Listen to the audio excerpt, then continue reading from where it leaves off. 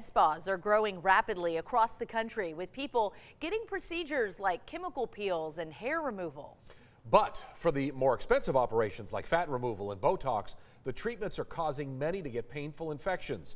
6 News anchor Adriana Alexander looked into the growing problem and joins us now live in studio with some safety advice from medical experts. Hey, Adriana.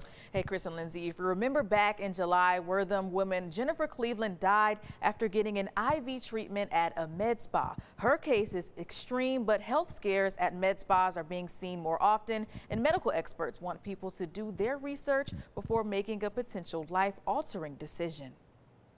Thanks to social media, Statista reports that the beauty industry is projected to generate almost $650 billion in 2024. Med spa treatments like lip fillers, microneedling, and fat reduction contribute to that large number.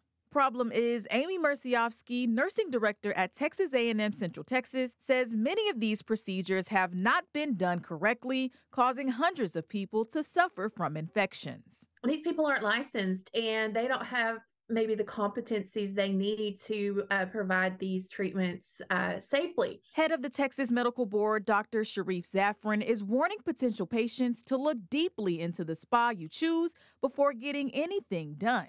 No matter how much you see it proliferated out there, just understand that these are potentially dangerous things, and you want to make sure that the appropriate people are the ones who are overseeing it, prescribing it, treating it, and so forth.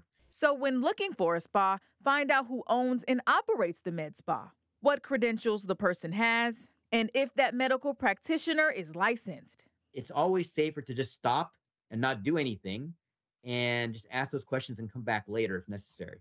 And Mursiofsky strongly recommends that people consult their doctor first, especially if you're living with an underlying condition. Anyone who has significant past medical history, like I mentioned, people who have things like heart problems, people who have immunocompromised that have a kind of a high rate of infection risk anyway, they should be extremely, extremely careful.